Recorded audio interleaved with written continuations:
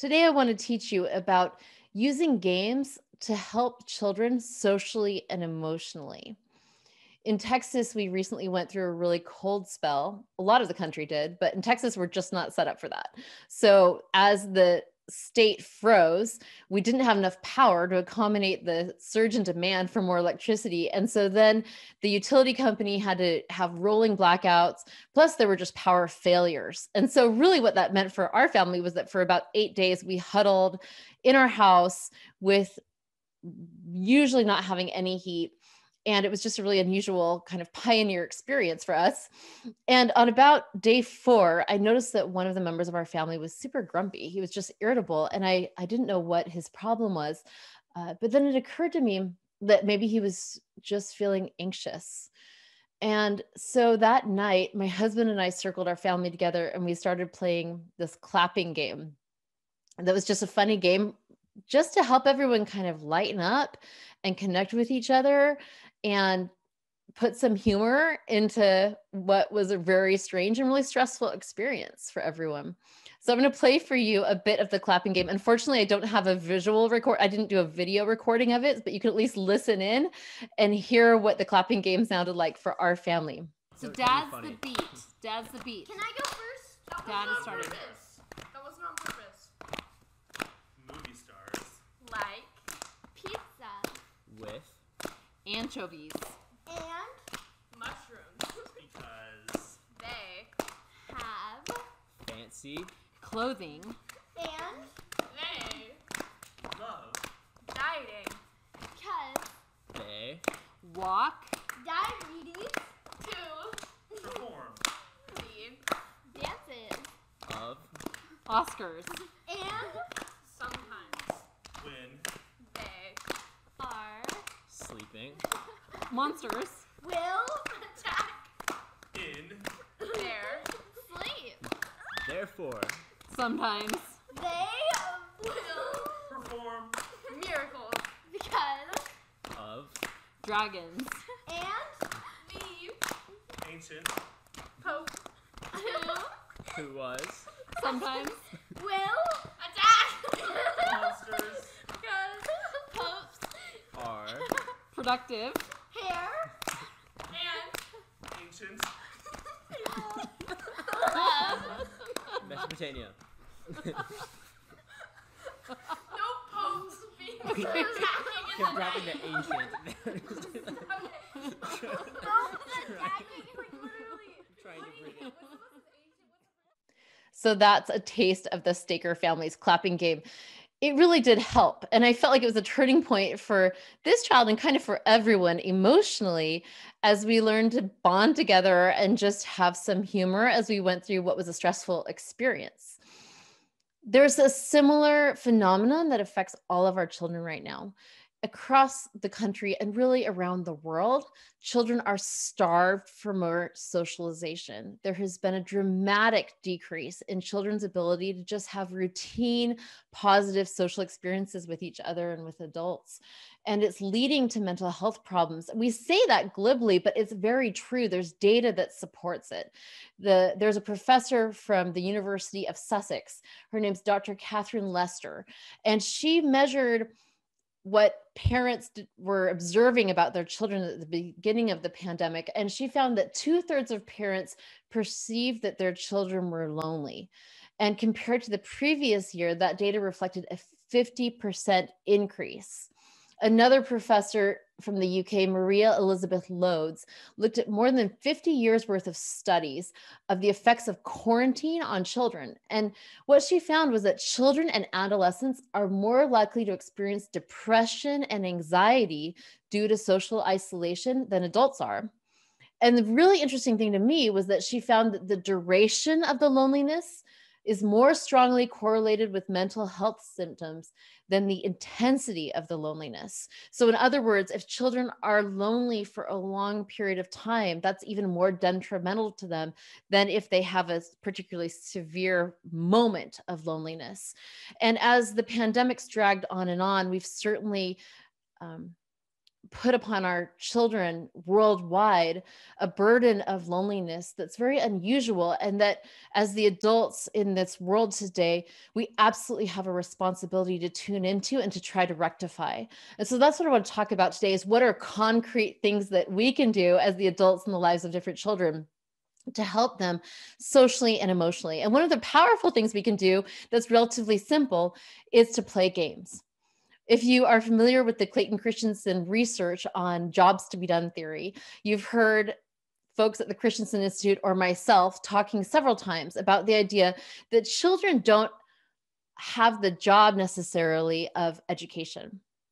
What they feel innately prone to do in their lives, the job that they have, is to have fun with friends and to feel like they're making progress every day.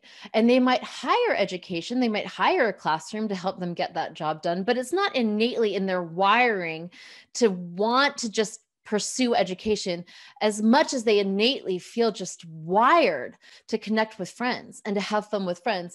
And so apart from children's social and emotional well-being, helping them connect with friends is an important strategy for then helping them want to show up and consume school.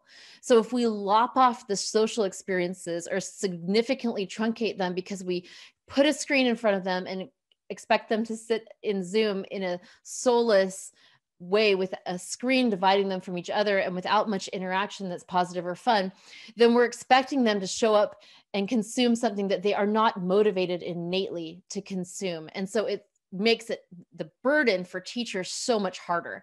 Whereas if teachers take the time to blend the social experiences into their pedagogical approach, then the students are more likely, according to the theory, to want to show up and consume what's being taught. I'm going to play for you a vignette of a teacher named Miss Heidi, who wanted to use games in her Zoom lessons more so that you can see what it looked like for her. But before I do that and talk a little bit about how to do this in a practical way, let me give you a couple of news flashes from Ready to Blend.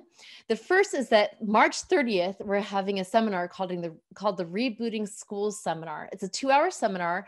And the way it works is there's 6 mini classes that I'm teaching some of them. And then I have 3 other stellar presenters who are teaching them. And they're about key topics right now for how do we reboot school as we're starting to somewhat see the light at the end of the tunnel from the pandemic. How do we think about assessing and addressing individual student needs? How do we blend a little bit of what we've learned this past year into our brick and mortar face-to-face classrooms again? How do teachers recover themselves and heal from what they've been through? So we'll be talking about those topics and more. It's March 30th from 3 to 5 p.m. Eastern time. So that's noon to 2 p.m. Pacific time. I'm in Central, so that'll be 2 to 4 p.m. my time. And the way it works is that we'll do a whole group meeting at the beginning of it, and then you'll choose from the 6 classes, each is 30 minutes long. So you'll rotate to the 3 classes of your choice, and then we'll meet up again at the end for a debrief. So I hope it'll be a really great way for you to just think about how do we reboot schools at this time. If you're interested in it, go to readytoblend.com/events. And you can RSVP there. Tickets are $25 per participant. And again, you can just go to readytoblend.com/events to purchase your ticket. Also, if you're interested in engaging with us even further, I have micro-credentials that can help teachers certify that they're implementing blended learning practices into their classrooms. And so these are valuable skill sets that teachers and school leaders can use to really, one step at a time, think about how do we modernize our classrooms, whether they're online or face-to-face, and really as online might be blending back into face-to-face. So you can learn more about those at readytoblend.com/micro-credentials. I have a series, readytoblend.com/micros. The page on the site is called micro-credentials. It's a series of 6 micro-credentials that help teachers earn a micro-endorsement in blended learning in a way that's competency-based and where you earn credit as you demonstrate that you're implementing these practices into your classroom. So those are 2 events that are happening right now through Ready to Blend that I wanted you to know about. So let's jump now to this video of Miss Heidi, who's using a game to help her students connect and have fun with each other before they launch into their independent and collaborative work as part of their blended learning arc. Take it away, Miss Heidi.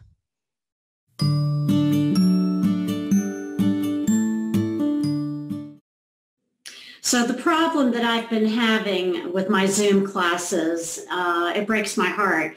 These kids are not connecting. They were isolated. It was just disjointed. And I thought that team building and opening up games, name games, and creating a fun environment with the first few minutes of class was going to be the solution to opening up their minds and their hearts to learning. And I want to show you some of the games that have worked for me and have been wonderful. These kids really came out of their shells and they're connecting with each other and they know each other's names because before they didn't. Hi, all you wonderful humans, the 7 wonderful humans that I get to teach today. Now, remember yesterday when we decided together what the team building norm would be, that we would be better friends after the team building game than we were before. So each time we have a team building game, we're going to be better friends, right? So what does that look like? Yes, Reagan. We would all know each other's names and we would be more comfortable with each other. Ooh, I like what that sounds like. Yes, Raya. Basically the same thing as Reagan, but we'll just get along better and become better friends. Oh, I love that. That is perfect. We're going to do a name game. You're going to choose a word that either rhymes with your name or begins with the same letter or the same sound as your name. And we're going to act that word. For example, I could be Happy Heidi, or I could be Hysterical Heidi, something like that, right? So what I want to do is everybody will repeat the name in the same manner as the person did it. So that way we remember everybody, okay? So I'm going to do Hysterical Heidi. Everybody, 1, 2, 3. Hysterical Heidi. Beautiful. I love that hysteria. Okay, who wants to go next? Let's go to Reagan. Okay. Rainbow Reagan. 1, 2, 3. Rainbow Reagan. I love it. Who's next? All right, Brooklyn. Book Brooklyn. Book Brooklyn. 1, 2, 3. Book Brooklyn. Good job. Who's next? I'll go next. All right, Zane and then Vanessa. First Zane. Okay. Zany Zane. 1, 2, 3. Zany Zane. Okay, can we remember everything starting with Hysterical Heidi? Okay, this is to see if everybody's awake this morning. All right, we're going to try to do everybody in a row. 1, 2, 3. Hysterical Heidi. Rainbow Reagan. Book Brooklyn. Zany Zane. Good job. Vicious Vanessa. Jumping Julia. Raya Papaya. Yay! Hello, my favorite learners. I see that you're all here. And we are going to begin with a team building game. But before we start the game, let's revisit the norm that you all decided on, right? Let's remember, we want to be better friends at the end of the game than we were before we started the game. Am I right? And what does that look like? Zane? It means to not tease each other.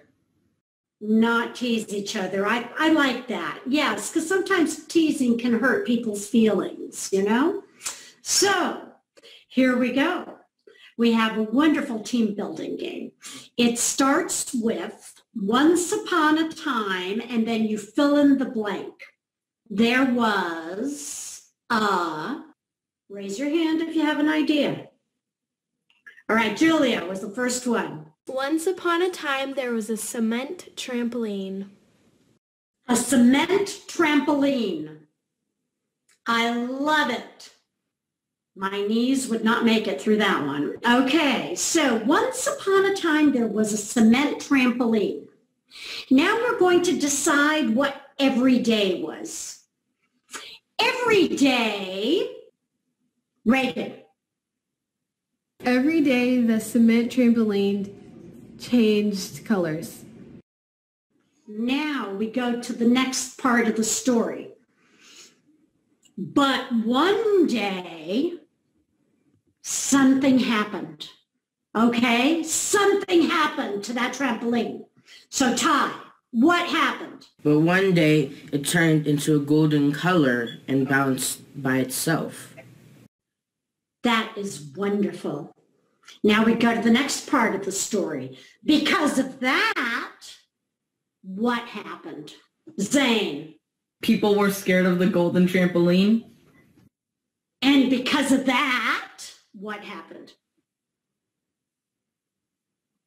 Raya? They tried to get rid of it. Until finally, something happened. Vanessa. Until buying trampolines became a trend. So the moral of the story is Brooklyn. The moral of the story is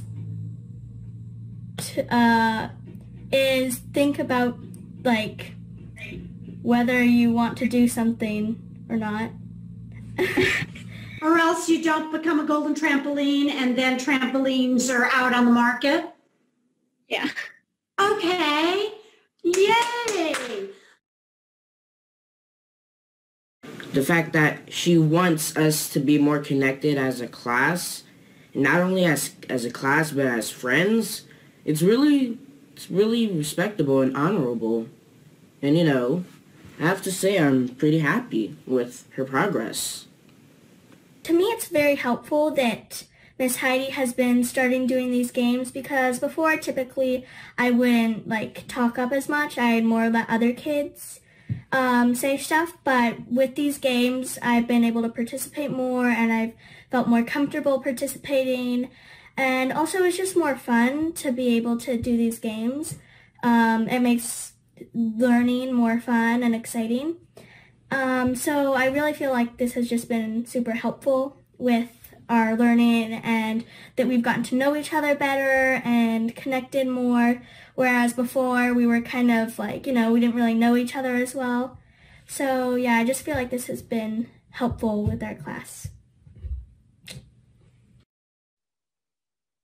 I love Miss Heidi's courage in trying something new with her online class and really slowing down to help her class members connect with each other and have some fun before they jumped into their work sprint. You might be thinking, but I don't have time in my busy classroom or in our busy family to slow down and play games. We have so much that we need to get done. I really love the quote from Stephen Covey. Probably the thing that I remember the best from that book was when he talked about how with people, slow is fast. He said, efficiency with people is ineffective. With people, fast is slow and slow is fast. And one of his vice presidents, Scott Miller from the Franklin Covey group, he said that sometimes he finds that he treats his relationships like toast. If you've been to one of those like 3-star hotels that has the big industrial toasters, and you put your bread in and it goes through like a conveyor belt to get toasted. And he said his tendency is to want to like crank it up to a 9 so that that goes through the toaster really fast. But if you do that, then it gets burnt. And he uses that analogy to say that to make the best toast, you have to kind of let it go through that toaster at the right speed. And I think the same thing is true when it comes to people, that taking the time to be slow with them actually is the most efficient way to lead them along in the growth path that we've identified with them, with children, especially, maybe with spouses too. I think I try and remind myself of that every weekend when it's time for a date night, that taking the time to do that does lead to a stronger relationship with my spouse. So how can we actualize this in a classroom? Kelly Kasuga was a 9th grade math teacher at Alpha Public Schools that I highlighted in the report, How to Create Higher Performing Happier Classrooms in 7 Moves, that I wrote for the Christensen Institute some time ago. I'll put it in the show notes today. And she wanted to shift to a flexible blended learning model. She was a face-to-face teacher, and they'd been doing a station rotation, and she found that she was constrained by having to stay in that guided group station. And so she wanted to shift to more of a flex model where all of the students in the classroom led their own learning or worked collaboratively with their peers to guide their learning. And that freed up her time to do one-on-one check-ins and small group instruction. What she found was that they would do a group meeting before launching into an independent or collaborative work sprint. And she felt like she needed something to connect her learners together during those group meetings. And so she started introducing games. So one example was she handed out fruit snacks to all of these 9th grade students, and then had them, depending on the color of fruit snack that they got, they had to answer a question. So if they got a blue one, then they had to name 3 things about their family. Or if they got a red one, then they had to say, if they were part of a hamburger, what part would they be? And one of the students said, I'd be the onion, because people either love me or they hate me. But that was an example of what she did. And what she found over time was that those games that she did during her group discussions, and she also started taking a break in the middle of work sprints and just doing a game to kind of reconnect everyone to get the energy back up before they would pursue their work sprint again. She found that those games were lifesavers for helping those students feel connected to each other. It made the peer coaching work better. It made students want to be at school more. Remember the jobs to be done theory and this idea that students want to have fun with friends in the classroom. And so if we can structure the experience in a way that allows them to do that organically, then they're eager to show up and consume the lesson. And so that was a real success for her. I'm also going to put in the notes here a link to a video called Morning Meetings, and it highlights Highlander Charter School in Rhode Island. They use morning meetings also to connect the community. They last for about 15 minutes, and they begin with a greeting where they greet each other and then share a bit, and then they have an activity, and then they review the schedule for the day. So it's a classic way of helping those learners connect with each other before they begin their work. As schools come back in person, consider a few ways that you might be able to build your community in your classroom. If your school is still fully remote, consider some ways that you might be able to add games into your remote experience for those learners. I will share several links to different activities that can work remotely or face-to-face or both, so that you have access to those. If you're online, connect your community. If you're going back to school, connect your community.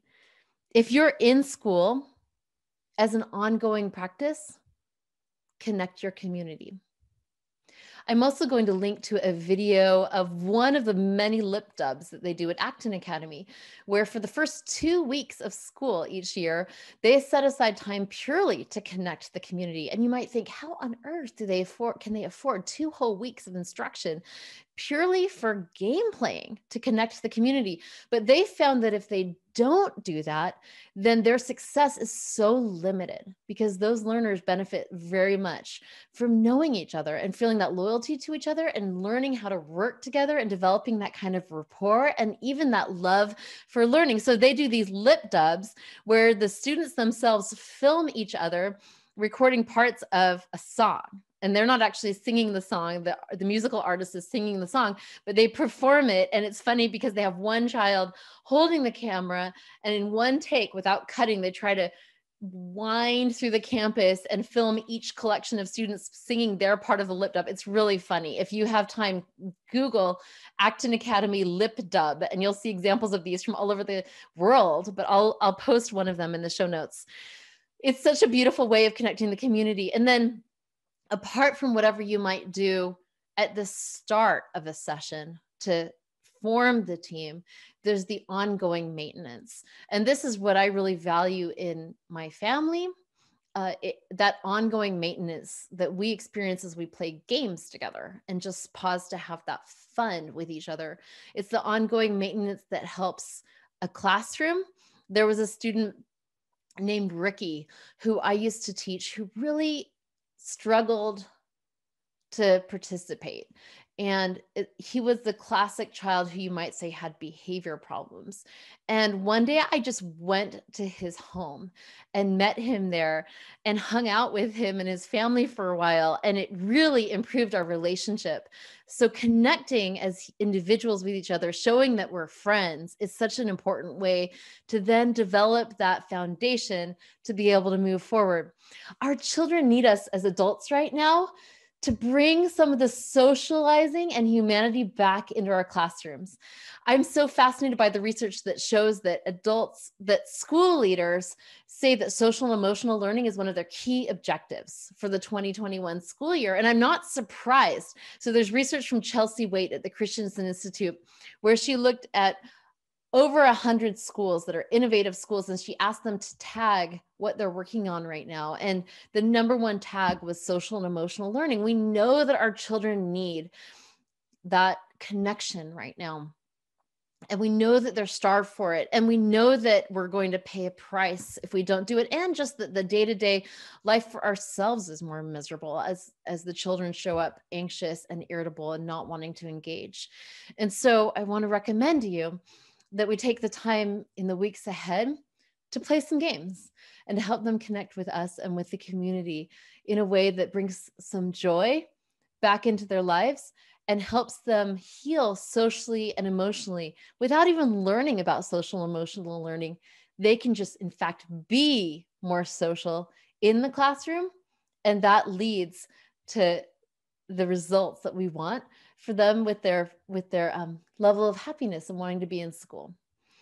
So bottom line, if you're online right now, connect your community.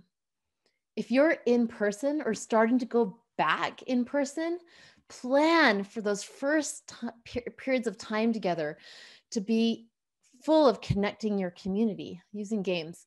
And if you've been in class, if you've been in face-to-face class, make it an ongoing practice to every day and every session, spend some time connecting your community. Again, I will post some resources for you along with this show to give you suggestions on how to move forward with specific games. So links to games that can work online and in person that I hope you'll use and find bring some joy and laughter back in the lives of our children. Farm animals are Hungry. for Chickens. Because they smell Like. hay. And. sometimes They will Sell. other Chickens. to like to maintenance. oh.